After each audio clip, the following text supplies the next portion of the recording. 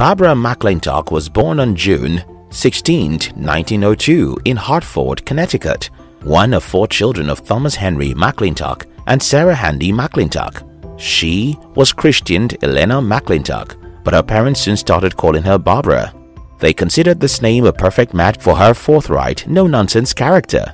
They had come to believe that Elena was too feminine and a gentle name for their daughter. Her father, Thomas Henry McClintock, was a family doctor whose parents had come to America from Britain. Her mother, Sarah Handy, came from an upper-class Boston family. She was a housewife, poet, and artist. From the start, Barbara and her mother got on rather badly.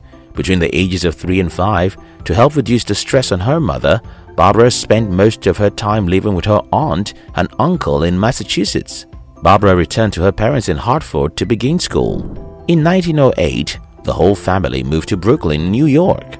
In contrast to her shaky relationship with her mother, Barbara bonded with her father. Both parents did everything they could to allow Barbara to grow into the person she wanted to be, even allowing her to skip school if she had other plans. From an early age, being the person she wanted to be meant being alone. Barbara preferred her own company to anyone else. McClintock was an active child and enjoyed many sports like volleyball, skating, and swimming. She had a passion for information, and in a time when a woman's career was a successful marriage, McClintock was determined to go to college. At Brooklyn's Aramus Hall High School, her teachers could see that Barbara was exceptionally clever and perhaps destined for life as a college professor. Her mother was very uncomfortable about this, believing that female college professors were bizarre creatures. She refused to allow Barbara to go to college, believing it will turn Barbara into an oddball nobody would ever want to marry. Eventually, in September 1919, Barbara's father overcame her mother's objections, and age 17, Barbara rushed off to enroll at Cornell University, Ithaca, New York. Living home was a liberating experience for Barbara. She grew happier, more relaxed, and enjoyed her time as an undergraduate. Her intense desire to be alone also faded.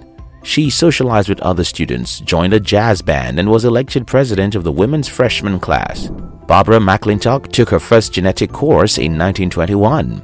Her ability in this field soon caught the attention of her teacher, Claude Hutchinson, who recommended that she should jump straight onto the graduate level course the following year. She was delighted to do this, all the time growing ever more fascinated by the genetics of plants. After receiving a BS in agriculture in 1923, she decided to pursue her fascination at graduate school. In 1925, McClintock was awarded an MS in botany, and in 1927, a PhD in botany, both earned at Cornell.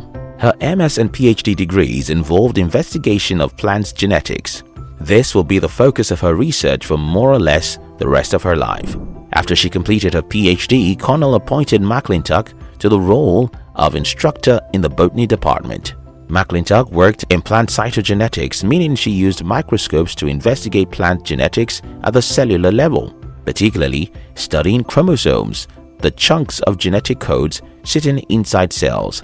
Cytogenics had begun to reveal more of the secrets of life than traditional style genetics could. In addition to her own individual research work and her teaching load, McClintock began guiding Harriet B. Creighton, a graduate student. In 1931, the pair published a major discovery. McClintock and Creighton had been researching the behavior of chromosomes. McClintock developed improved staining techniques which allowed her to see chromosomes under the microscope better than anyone else had before. Using these staining techniques, McClintock and Creighton proved the existence of chromosomal crossover. Chromosomal crossover had been proposed as a theory 20 years earlier by Thomas Morgan to account for the way offsprings inherit genes from their parents. McClintock and Creighton proved the theory was correct. In 1936, aged 34, McClintock became an assistant professor at the University of Missouri, where she worked until 1941. A few years earlier, in the summers of 1931 and 1932, McClintock had visited Missouri and learned how to use X-rays to cause mutations in cells. When she returned in 1936, she began using X-rays again. She discovered that large-scale mutations can arise from breaking, fusion, and bridging of chromosomes. In 1938, McClintock analyzed the cell genetics of the chromosome centromere, for the first time describing how it functions. Her time at the University of Missouri was relatively unhappy. Although she could be rather abrasive and intimidating herself, at Missouri she came up against the even more abrasive and intimidating Mary Gauthier, another assistant professor who also worked in cytology.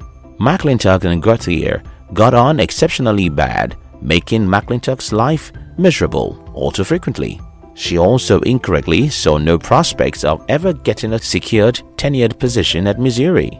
She decided it was time to move on. In early 1941, aged 38, McClintock became a visiting professor at Columbia University in New York. In 1942, she accepted a temporary genetic position at the Cold Spring Harbor Laboratory on Long Island. Within a year, she had been offered and accepted a permanent faculty position. She was very pleased with her new role. She no longer had teaching duties and she had freedom to do whatever research she liked. She worked at Cold Spring Harbor for the rest of her career. In 1944, she became the third woman ever to be elected to America's National Academy of Sciences. Beginning in 1944, McClintock studied the relationship between color patterns on corn plants and the look of their chromosomes. One of the colors she was most interested in was purple. She wanted to understand the genetic reasons for purple spotted corn. She discovered parts of the chromosome, she called them the dissociators, and activators that could cause insertions, deletions and relocations of genes in the chromosomes. In 1948, she discovered that dissociators and activators could transpose. In other words, jump to different places on the chromosomes. They are often therefore called transposable elements. McClintock produced a theory that the dissociators and activators were in fact gene controllers. She called them controlling elements.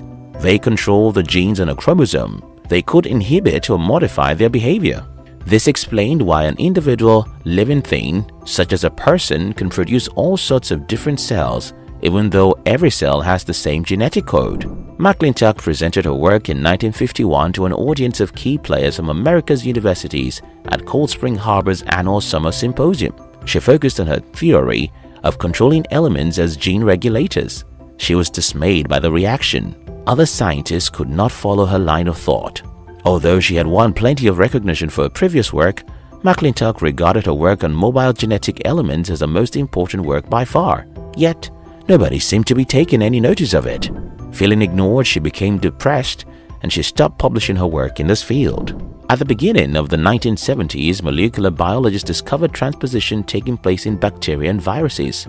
They began to see that transposition was important in immunology and cancers.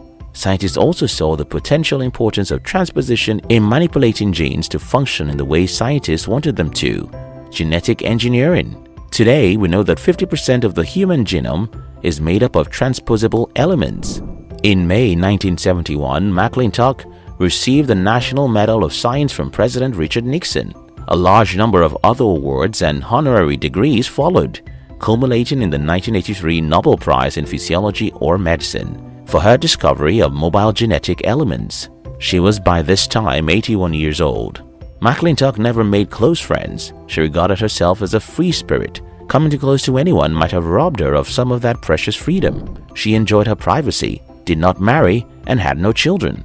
Barbara McClintock died at the age of 90 of natural causes in Huntington, New York on September 2, 1992. She died peacefully. Her mind remained clear and intellectually vigorous to the end. She was buried in the Huntington Rural Cemetery. Thank you very much for watching our videos. We'll like to give you another interesting video for you to enjoy next. But before then, our team will be very happy if you can like this video and share it with your friends on social media. If you're new here, don't forget to subscribe so you don't miss other interesting videos like this. Look at your screen now to see 2 other videos we handpicked for you to enjoy next. We love you.